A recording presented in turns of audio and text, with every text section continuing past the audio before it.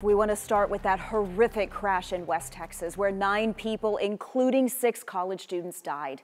Tonight, we are hearing from the North Texas mother of one of those students. But first, let's tell you what happened. The men's and women's golf teams from the University of the Southwest were in Midland to play last night.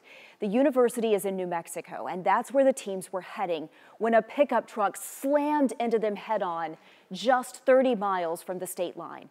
WFAA's Adriana De Alba is on the scene in Andrews County where this crash happened. So Adriana, what can you tell us tonight? Well, Teresa, this is the 2-lane road where the golf teams were traveling in their team van. The speed limit is 75 miles per hour, but at this point, it's still not clear how fast both of those vehicles were traveling. The NTSB is investigating, and they say that there will be a preliminary report in about 2 weeks to a month. But this happened just after 8 last night. The teams were headed north when a Dodge truck drove into their lane and hit the team's van head-on. The reason why is still unclear, but only 2 members of the golf teams on that van survived. They were airlifted to the hospital in critical condition. Now, all of the golf players killed have been identified. They were between the ages of 18 to 22 years old. Their coach, 26-year-old Tyler James, also died. And we've also learned that 2 people who were in the Dodge truck lost their lives as well, including a 13-year-old boy.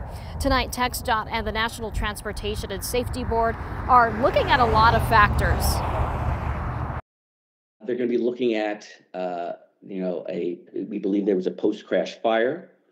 We're looking at speed, occupant protection, and vehicle factors.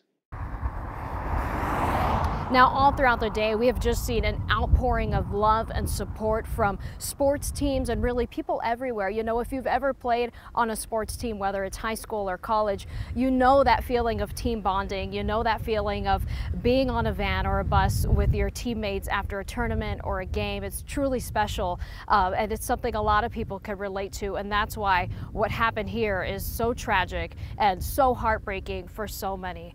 We're live in Andrews County. I'm Adriana De Alba.